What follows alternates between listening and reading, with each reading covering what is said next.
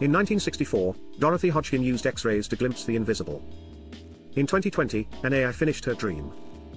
For decades, scientists struggled with the protein folding problem, predicting a protein's 3D shape from its amino acid sequence. It's the Rosetta Stone of biology. And for 50 years, it defied us.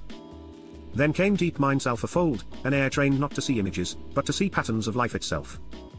It learned how proteins twist, fold, and assemble, revealing the shapes of 200 million molecules. Structures we could only guess before. Now mapped with atomic precision.